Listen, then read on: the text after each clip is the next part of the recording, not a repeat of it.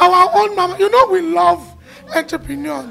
When people see us supporting entrepreneurs, they're like, shout out to Alaja, Bismith, Ariyepa Yami, Ojo Oniti.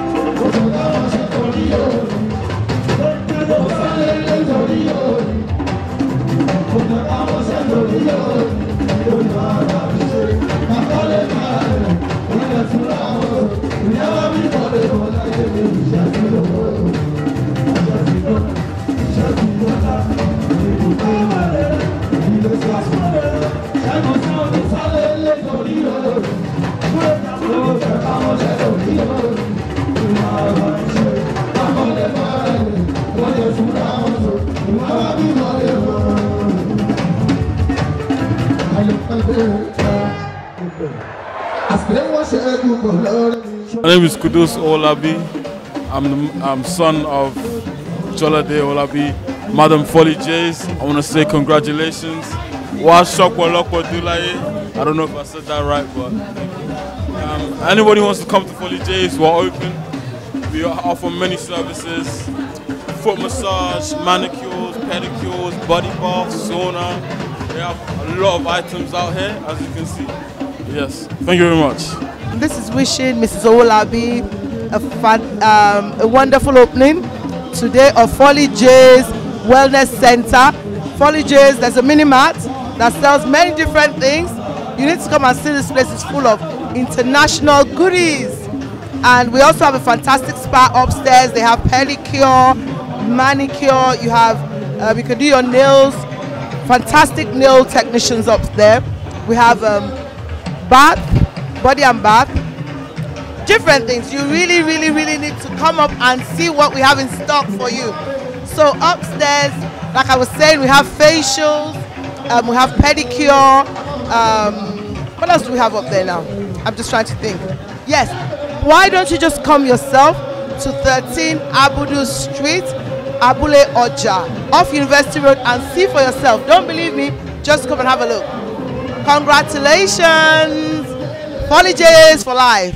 So excited because one of our own big sister, who is a London big babe, married to an APC chieftain, talking about Honorable Owolabi Batola, and we're talking about his beautiful wife. You know, that stylish mommy, mother of many children that still keeps her shape. And she just opened a spa. Yes, it's a big one. And right now we have many entrepreneurs in attendance at the grand opening. And we have one of our mamas, one of the best setters in that industry, talking about Alaja, Aishat, Ajoke, Agbeni, Ayalade, Ayalade, Elukumanu, Mami Yabechi. You know, when you see an entrepreneur who has been able to build an enviable brand of over 20 years and still standing strong, a woman who has over 100 staffs in this economy of Nigeria, a woman who gives other women food, a woman who puts smile on the faces of other women. We're not talking about any other person than our own mommy, Alaja Aishat, Ajoke Ade, Ayalade, Owo Mother Ivechi. Ma, how do you see this building? Honestly, I'm overwhelmed. coming into this beautiful palace, I'm overwhelmed. Anytime I walk into a new place where they are making money, where they are making sense, when it's all about business, not for other negative things, honestly, I keep appreciating God, because everything has to do with Allah. It's by Allah. All the praises, all the adoration belongs to Allah. Working here, being part of here, I'm here today. My presence here means a lot. Honestly, alhamdulillah. I don't have much to say than to keep praising God. Honestly, because when you are happy seeing something like this, more is coming your own way too. Just special prayer to Alaja Alakeba Tola Ayajolade. Because my prayer, because when we started, I always tell us something that here will be a beginning. You open many shops. In fact, uncountable shops. You won't be able to count your shops. And inshallah, we shall get there, because that is where we are going. By the special grace of Allah, we are going there. If you ever wonder why we love this woman, Yabisola's story is an amazing one. You know, a woman who built a business from this crash to an enviable brand. So when you see her praying for other women, you know that it is not easy to build a brand as big as Peace Meat. Ma, we wonder why you support other female entrepreneurs. Is there any reason for this? A lot of reason. Honestly, I tell people that cares to listen, I started with just 4,000 naira. 4,1,000 naira. When I started, it was like hell. It was rough. A lot of people laugh at me. Some even are saying, what is she doing? One day, police will come and arrest you. They say a lot of things. But today, like I always say, I give special grace, special thanks to Almighty Allah. This is my thanks for Allah. Because when you start something, honestly, no matter how small it might be, later people start appreciating it. For instance, Abiola Orishile, when she started, but by the time they start seeing dignitaries there, everybody they join. It's making sense. Everybody lemon. You know, that is all about it. And gbogbo nǹkan t'Ọlọ́run bá ti lọ́wọ́ sí bó ṣe máa rí ni ní láti pẹ́ gan kí l'Abíọ́lá ń ṣe ó yà mo ti gbọ́ ibẹ̀ ló wà àwọn dignitaries dẹ̀ wà ń bẹ̀ jàre kí wọn náà tètè lẹ̀ mọ́ no ó ní láti pẹ́ gan kí ló ń ṣe má máa ṣe bẹ́ẹ̀ support be supportive no matter how small that thing even kẹ́pẹ́ mi síbi tó ti ń ṣe nǹkan kó jẹ́ kúbíkú I'll be there, I'll be happy. Honestly, I'm going to give all my support, all my energy, all my strength. I'll put it so that that thing can have success. That thing can be successful. So wherever they call me for something great, for something new, for something good like this, I shall be there. Honestly. Alhamdulillah. Alhamdulillah. Thank you, my darling.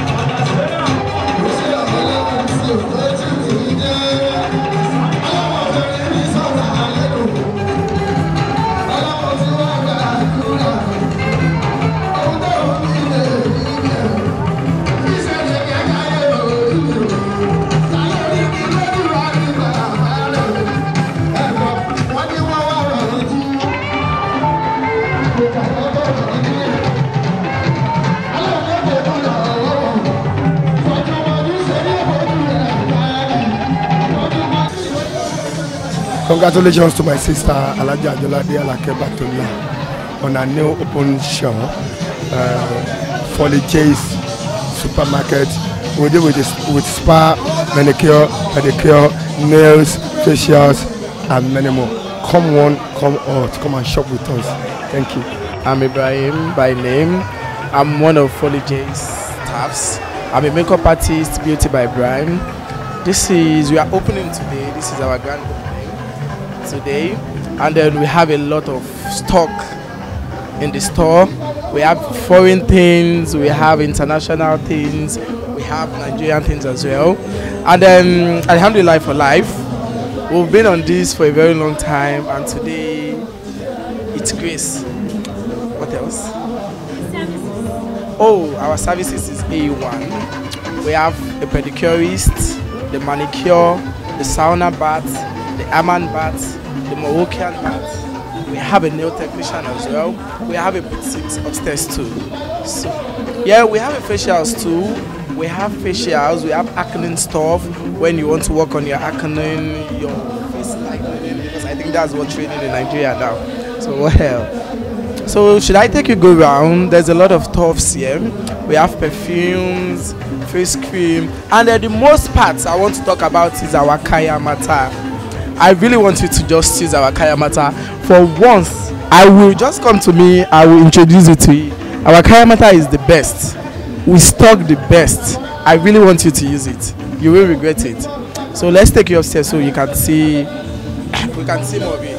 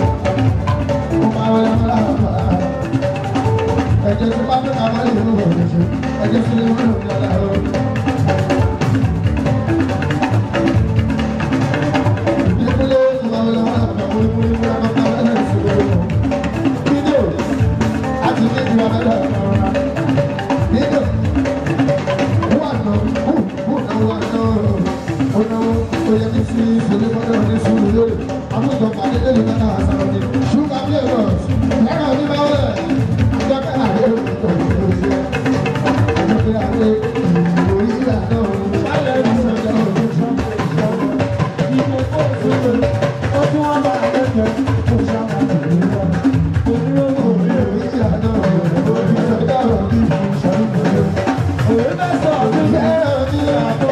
Sugar,